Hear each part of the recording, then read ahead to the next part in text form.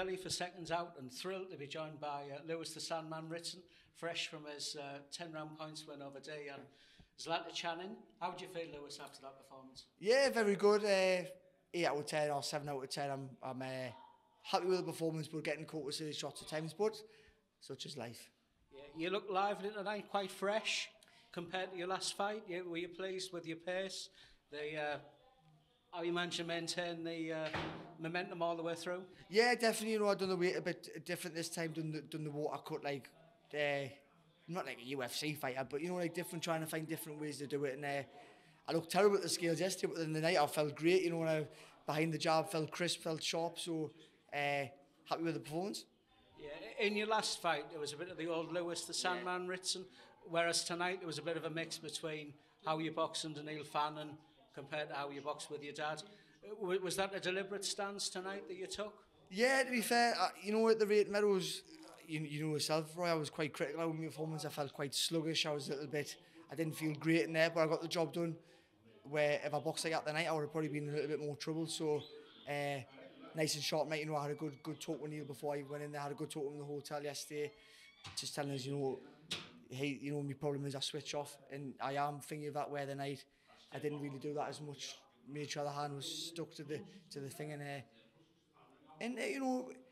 probably a little bit boring what I usually box like. But when you go them levels, you've got to do that. Yeah. Because of the Meadows fight, did you need this fight tonight rather than going into a title eliminator or a world title fight straight away? Yeah, definitely. To be fair, I probably need another one of them, right? I'm not like one of these delusional people that think, the belts are going to go vacant and I can jump in for one straight away.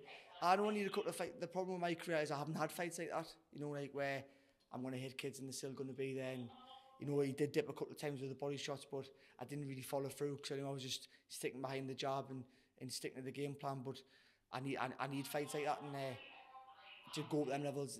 And, he's an ex-world champion. WBC world champion, he's been there, he's done it, so to get a good 10 points win over him is very good.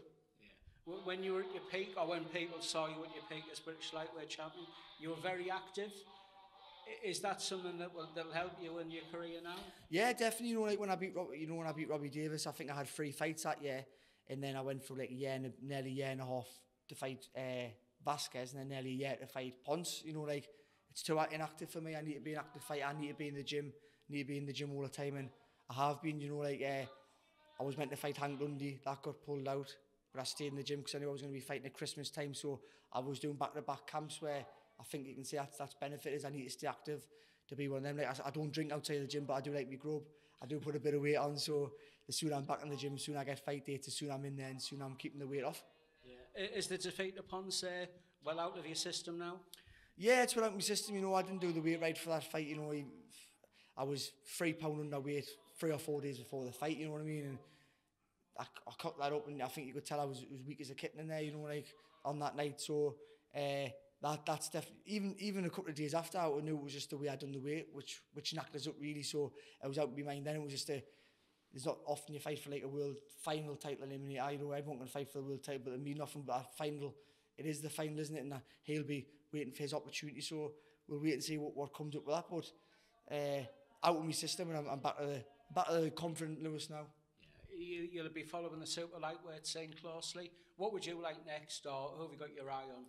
Do you know what it is? I haven't really got my eye. You know what I'm like, right? I don't call people out.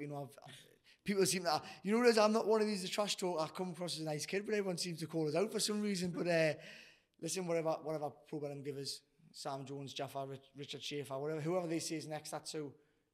You know what I'm like, Roy? I was like that when Neil. I don't knock fights back. Been offered some big names in the past and said yes to them, and then the money's turned out to be rubbish, and they've obviously fights have fell through that way, but not through any of me not wanting to take fights. So we'll see who we get is, and whoever the offer is. That Dejan the night, he was the first name that offered me yes straight away. Most fighters would be quite scared to take a fight like that, especially when on the comeback trail. We've just proven where he had to take them fights and get the win. Many thanks, Lewis, and congratulations. Thank you very much, Roy. Chaz.